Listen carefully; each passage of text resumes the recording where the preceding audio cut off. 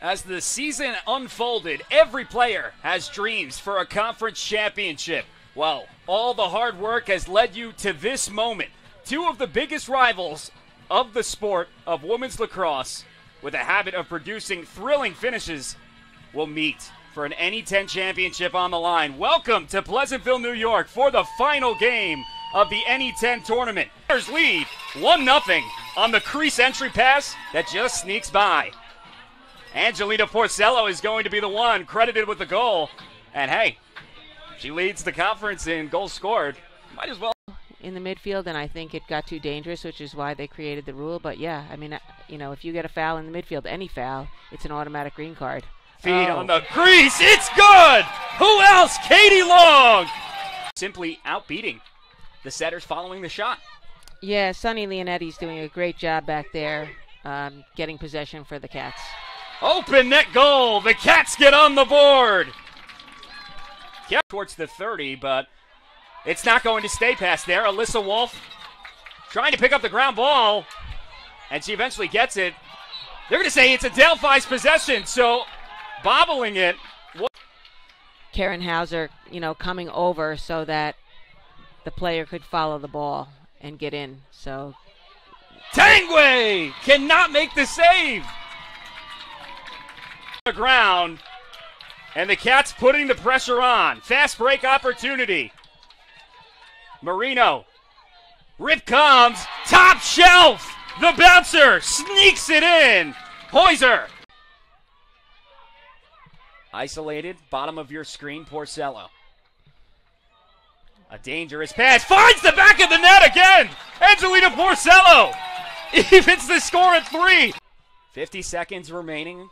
Setters searching for a chance to go up, heading into the second period. Carita inside, rips it opposite post! What a shot! Pinpoint precision. They're running onto that. It looked like Kulo got it where she wanted, but Porcello was on the wrong side of Hauser. Lawson in front of net, opposite corner! Left side. In pace history in a single game, Porcello, most draw controls in program history, still counting.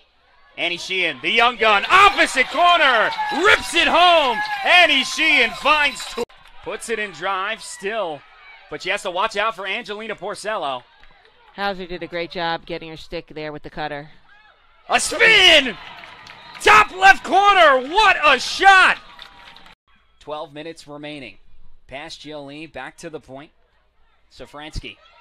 On the doorstep, pings off the pipe, top right corner on the rebound, cleaning up the garbage play. And another and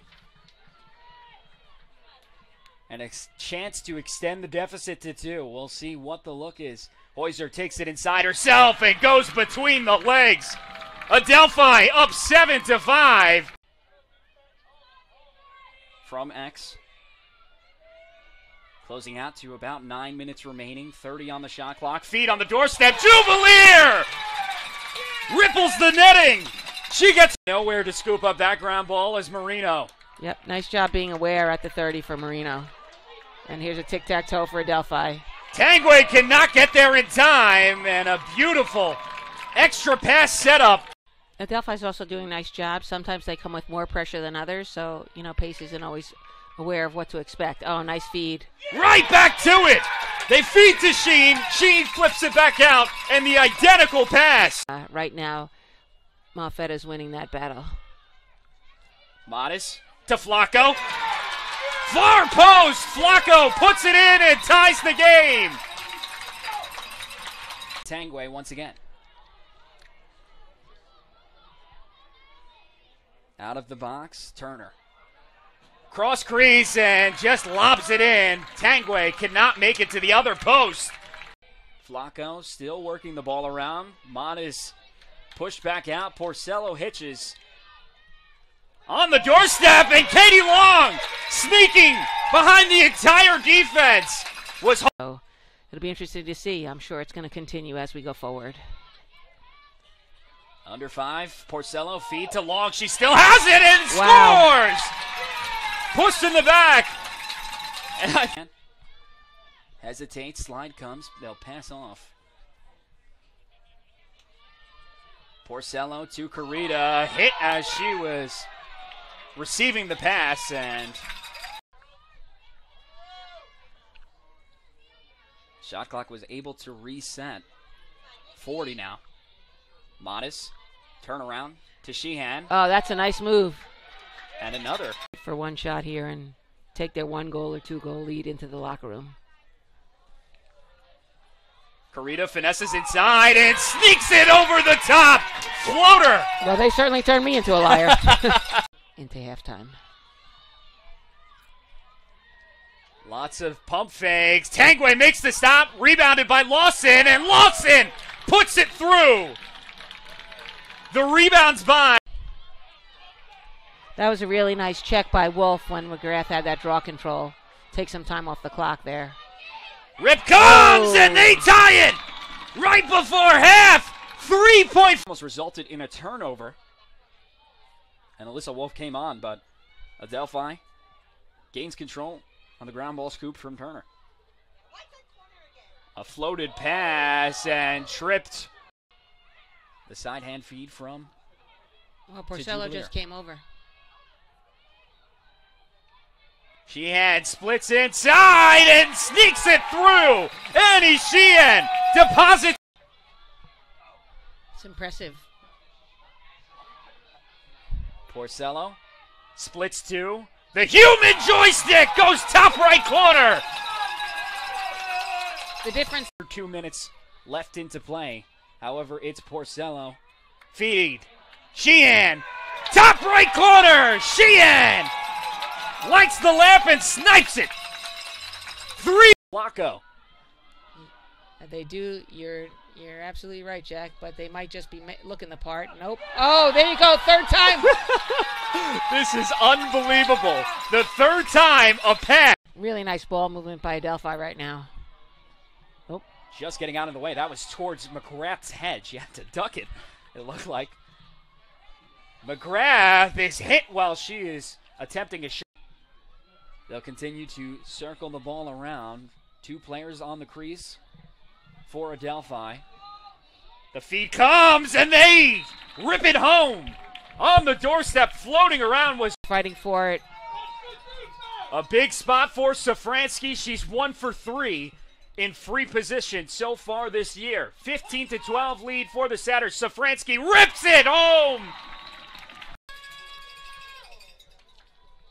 The ball has certainly taken some interesting bounces on these passes. Margaret Flacco. One-on-one opportunity. Gets it in for a score. Injuries are a big, unfortunate part of the game. You know, we know there are 2 Panthers out today, as well as Schubert for the Setters. Lawson gets it in for a score. Her 3rd free position goal. To see how she escapes this, Porcello. But there she goes. Porcello sprinting back. Absolutely fearless. Good job by Marino pursuing. Ooh. To play. After 10 years of being a program, 3,353 days since the inaugural game, the Setters have finally won it all. This was on like the checklist for 2024, and for this team, it felt personal to have come up short that game. But listen, like, this is only our 2nd time in this championship game in the NE10, and for us to kind of come out the way we did, play the way we did offensively, and really get stops defensively when we needed to, I'm so proud of them. And they just, yeah, they're a really special group. We just won a championship, the NE10 championship. It was crazy. I really, like, for coming off of last year, it was incredible to get back here and like be undefeated going into it. But now it's just like we're winning it all, and it's so cool. We, like, top to bottom, it was just a great game. What happened to your voice? I yell a lot, and it's gone now, and I hope it will be back for Thursday, but it's just gone, so.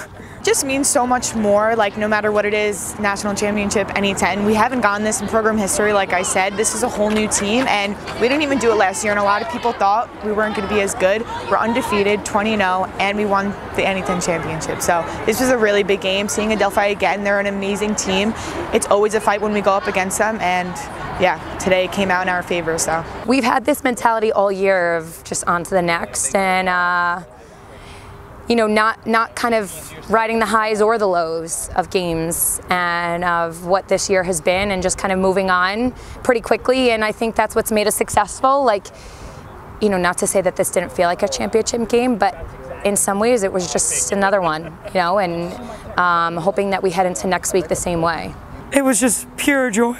It was relief because we fought for it so hard, and then we finally got here and we showed it our all and we gave it our all, and every moment was a fight. So it really is just a testament to how hard we work all year. It's just really comforting knowing that, like, I have my girls next to me, like, will help me out if I'm getting double teamed. I'm there for them, and we're all there for each other. Different threats keeps pressure off of me. I'm having to run back and forth throughout the whole game, so it's a really big help for the whole team. Yeah, I think that's something we really focus on, like being ready for the moment when your name is called. And it's also just the belief and trust that we have in our players.